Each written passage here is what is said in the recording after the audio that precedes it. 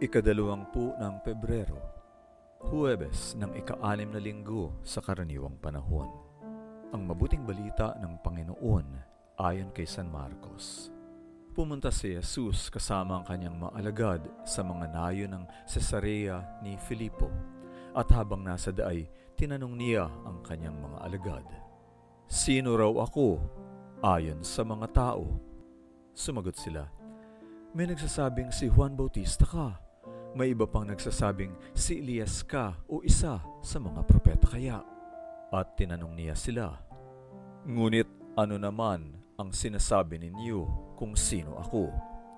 At sumagot si Pedro, "Ikaw ang Mesiyas." At inutusan niya sila na huwag sabihin kanino man ang tungkol sa kanya. At sinimulan niyang ituro sa kanila na kailangang magtiis ng marami ang anak ng tao. Itatakwil nga siya ng mga matatanda ng bayan, ng mga punong pari, at ng mga guro ng batas. Papatayin siya at muling babangon pagkatapos ng 3 araw. At buong tapang siyang nagsalita. Dinala naman siya ni Pedro sa isang tabi at sinimulan siyang pagsabihan.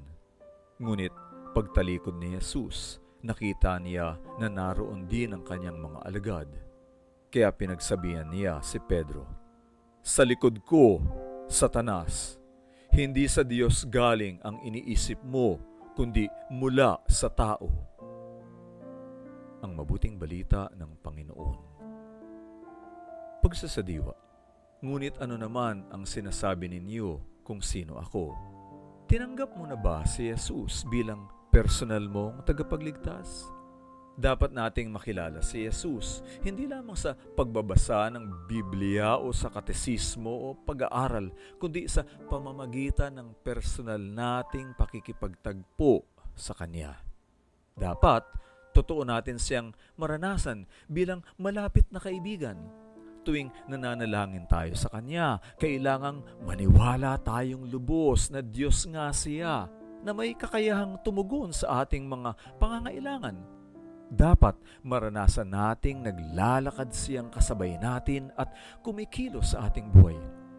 Dapat totoong-totoo siya tulad ng pagiging totoong-totoo natin sa ating mga sarili. Totoong-totoo si Jesus. Nakikinig siya at pinagmamasdan niya tayo. Hindi niya tayo pagagalitan.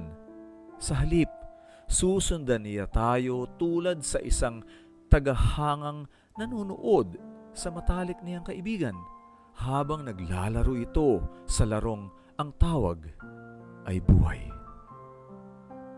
Pagsasagawa, hinahanap ko ang Panginoon at sinasagot niya ako. Pinalaya ako sa lahat kong pangamba. Dumaing ang dukhang ito at dininig siya ng Panginoon at iniligtas sa lahat niyang suliranin.